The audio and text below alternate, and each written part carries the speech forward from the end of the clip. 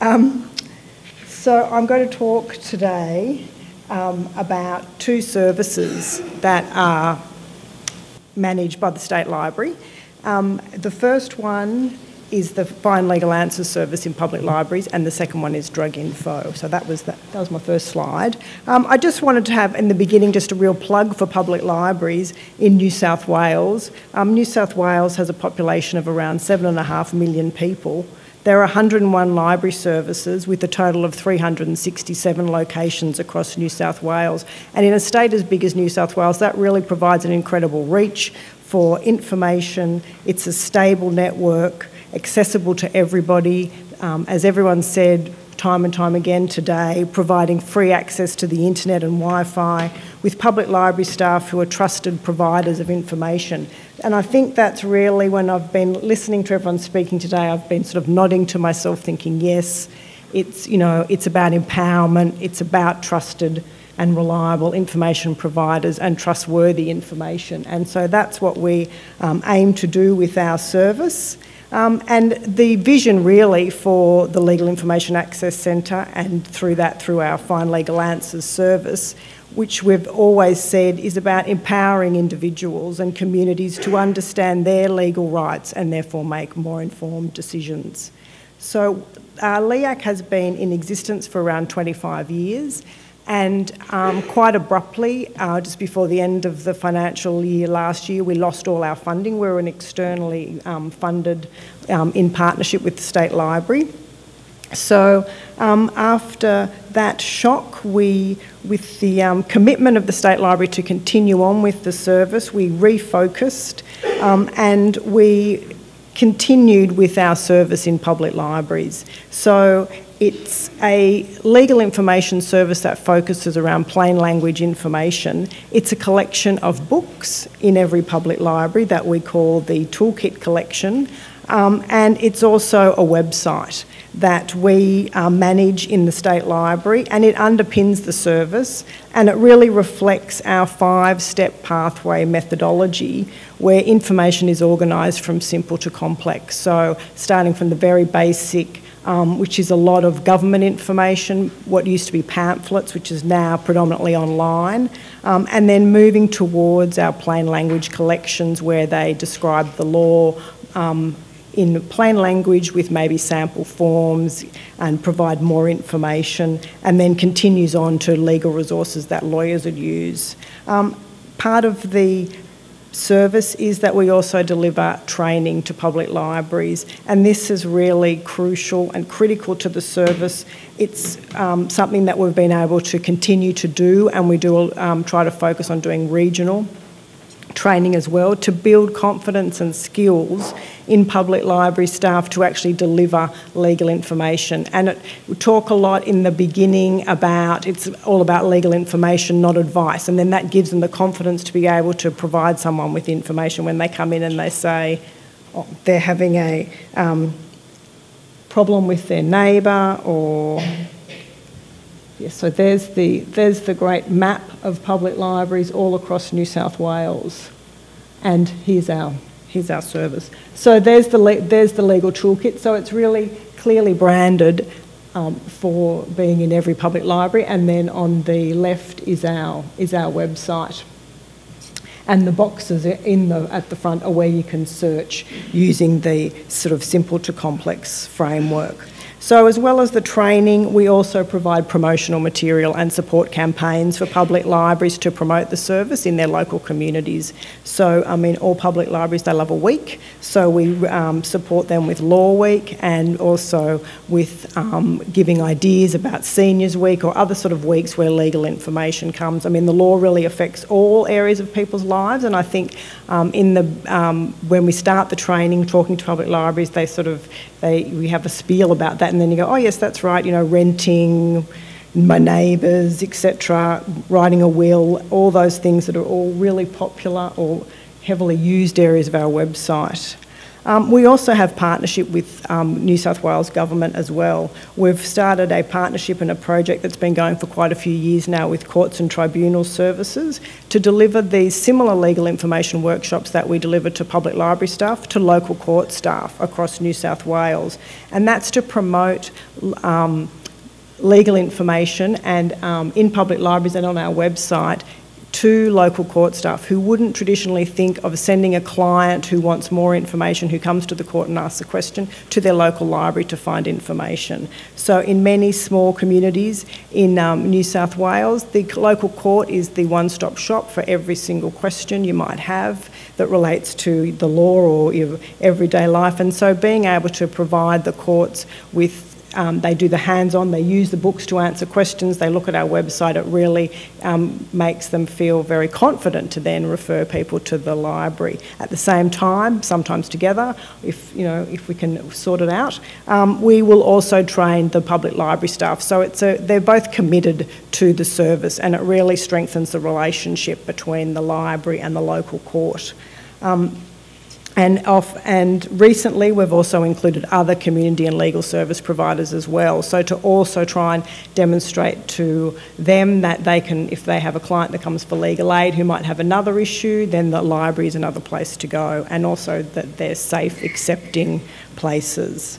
And another partnership we have with New South Wales Government is with Corrective Services, and that's to support and provide the Find Legal Answers service in 36 correctional centres in New South Wales. And then together with Legal Aid, Law Access and other legal service providers in government, we also provide all our content of our website for the Prisoners Legal Information Portal, which has been a really successful initiative of sort of government partnership with trying to provide legal information on to prisoners via their portal. So our other service, which is a similar model to the LEAC statewide model, is Drug Info. It's funded in a joint partnership with New South Wales Health and the State Library, and it provides up-to-date information about alcohol and recreational drugs. There's also a dedicated website with a combination of full-text information, quality-assured links, fact sheets and access to support networks. And there's a small collection of selected books and pamphlets in public libraries. As part of this program, we're focused on two innovative ways of, I suppose, delivering a health message. And they are not necessarily, they're a little bit offline. One, if you can see in the Drug Info, is the Standard Drinks program, which we have developed to promote awareness and improve knowledge of standard drinks and the Australian alcohol guidelines in the community. So research had shown that there's a tendency for people to oversize their drinks and underestimate the alcohol content of beverages. We use the standard drinks. It's a resin kit that says what a standard drink is, and we have, my colleague has developed a whole lot of activities to demonstrate what a standard drink is for a different alcoholic beverage. We've also got our beer goggles, which you can't quite see there, to demonstrate the effects of alcohol. And then the website pulls all this together to provide access and links out to New South Wales Health or other places that they provide information about drug and alcohol issues, and it's in a non-confronting environment. And we've had a lot of great feedback when we go and deliver that in public libraries, because this sort of drug and alcohol information, it's quite stigmatised information. People probably won't just walk into a library and ask about it. So it's a way of having these things on display that might then just slowly sort of start a conversation around it. When I was talking with my colleagues about doing the talk today, one of my colleagues said, yes, well, sort of government information, they're very good at broadcasting, and I suppose both our services amplify that message, but we add a lot of value to it. With our Find Legal Answers service, we actually publish information when we see there's a need for it. We approach authors and work together to provide more information on a topic. And through our online and our social media, both our websites together had around 1 million sessions last year. And the public library network obviously is the most sort of valuable stream or distribution point for government information. And we carry that on by building the skills and capabilities of public librarians to be able to deliver that. So, sort of to wrap up and to touch on what the issues were to be talking about, what are the critical success factors? I think partnerships, they're absolutely critical. Obviously, our partnership with public libraries, that has been very long-standing and a very trusted relationship. Our partnership with New South Wales government agencies, so a range of them through the Courts and Tribunal Service and with corrective services, to come together to talk about information and to sort of the best ways to meet community needs, and also carry on that conversation and partner with legal and community service providers. We've tried to have what we've found that's been successful in our partnership with public libraries, definitely in relation to the LEAC service, Find Legal Answers, is an agreement where it's clearly defined what both parties will do, and that's been what we'll provide to libraries and then what libraries will in turn provide to us. That's been very beneficial. And also we have MOUs with New South Wales Courts and Tribunals. I heard before we were talking about these sort of cost shifting. Public libraries are very sensitive to that. And part of their sort of sustainability is to ensure that public libraries are, have a way of assessing projects that come to them from government. So the state libraries develop the famous principles, and they're to help for us to, when we're delivering a statewide service, or for public libraries to look to when they're providing collections, resources or services from government, to see whether that's the best fit. Because often putting things in libraries, it might take space, it costs extra money, etc.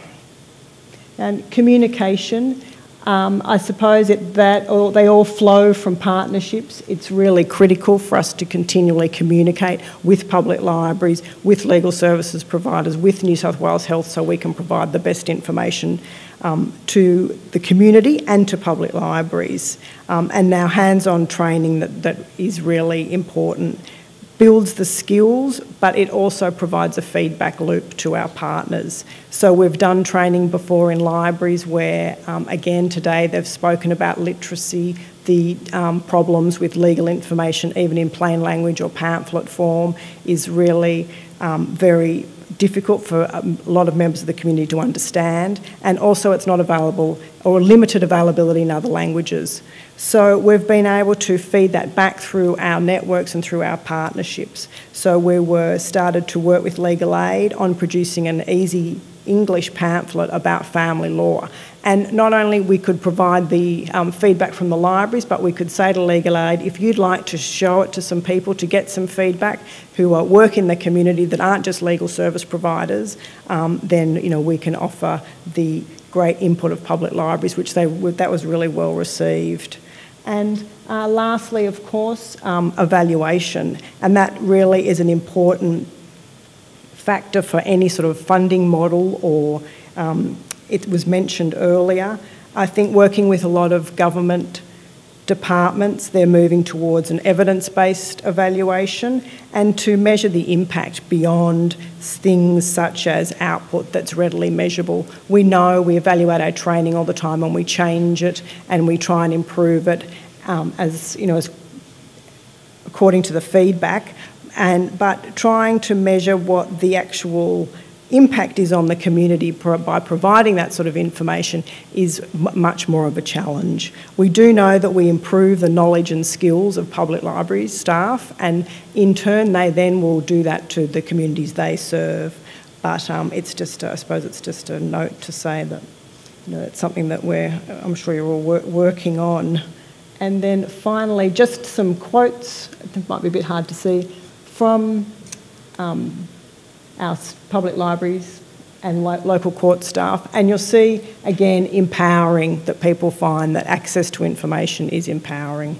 So yes, thank you.